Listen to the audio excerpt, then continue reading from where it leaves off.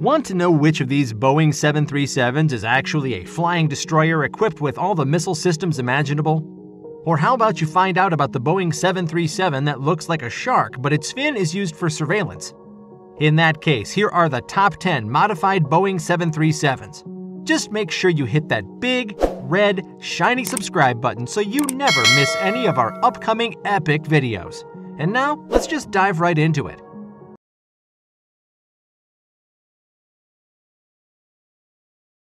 Number 10. Boeing 737 Catbird by Lockheed Martin.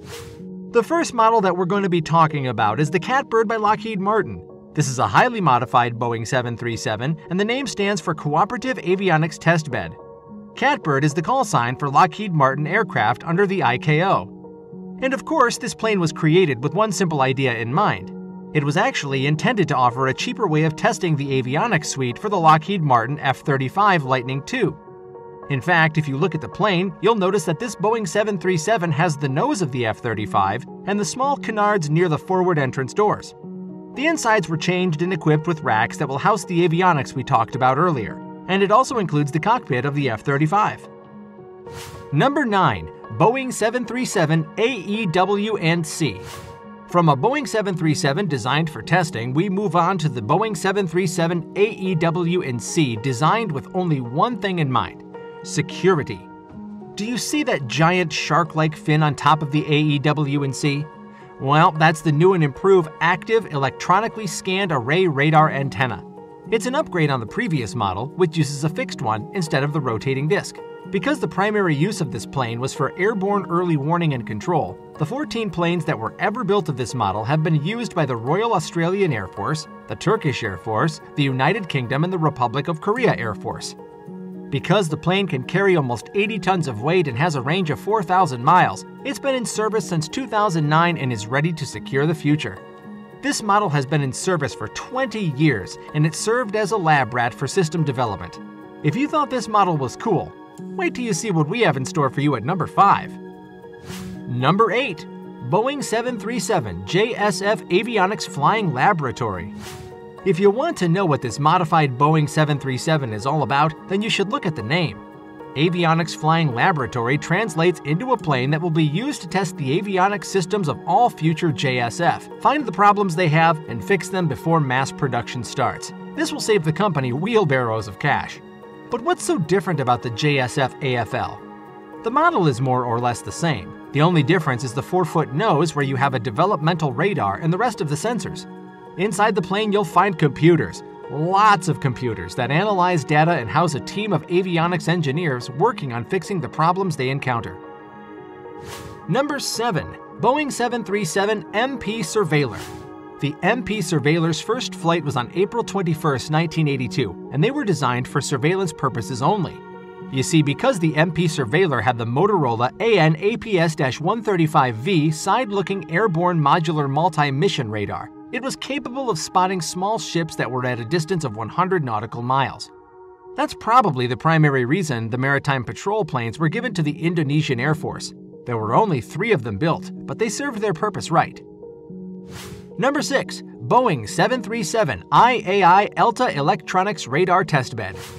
Boeing 737-400 has been modified once more, and this time, the one that ordered the modification is the Israeli Aircraft Industries.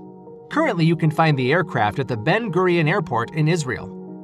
As we already said, this is the plane that's been used for 20 years and is responsible for the creation of systems like Maritime Patrol, AEW and Flight Guard, a commercial aircraft anti-missile protection system, and many others. The distinctive feature of the IAI ELTA Electronics Radar Testbed is the cone-shaped nose, and inside the nose is the radar that they used for testing and surveillance.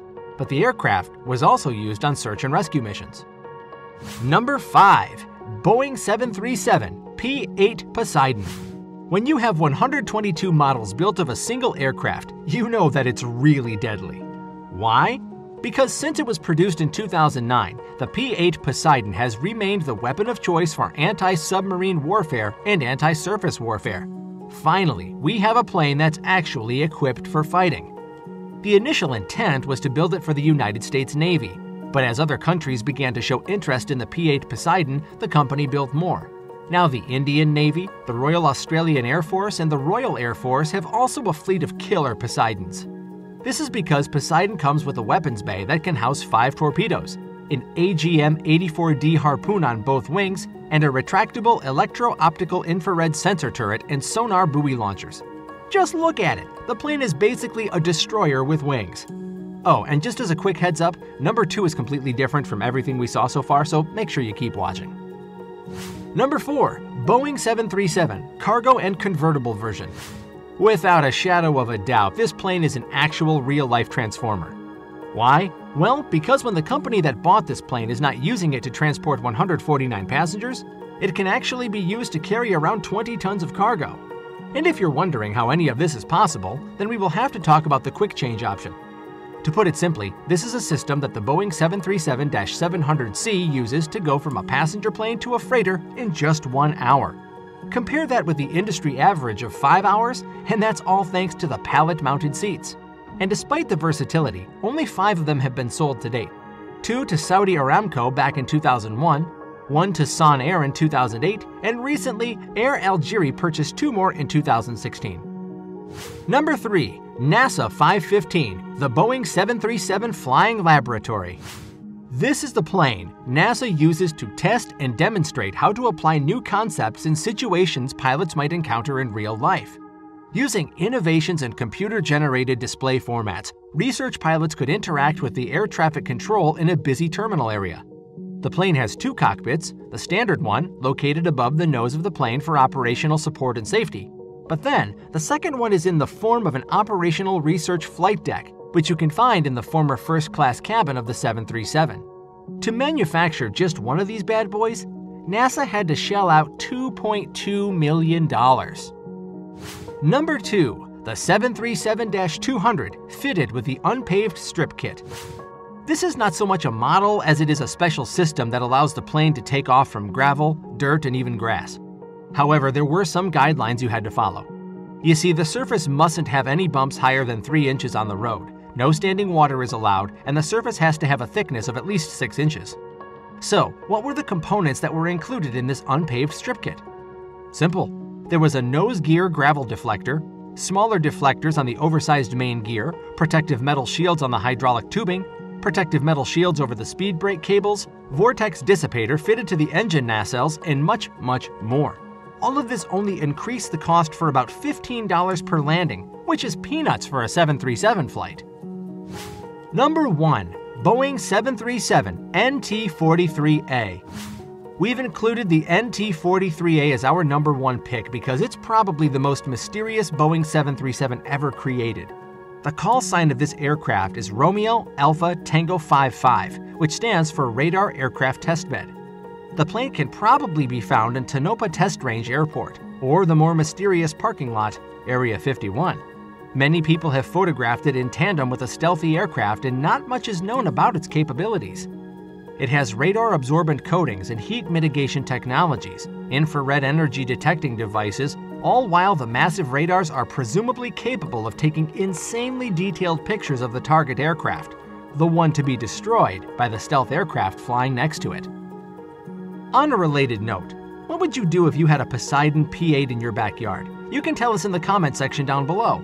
If you want to watch more aviation top 10s, click on any of the videos you see on your screen right now. And don't forget to subscribe to our channel and hit the bell icon so you never miss any of them. And as always, thanks for watching, guys, and I'll see you in the next one.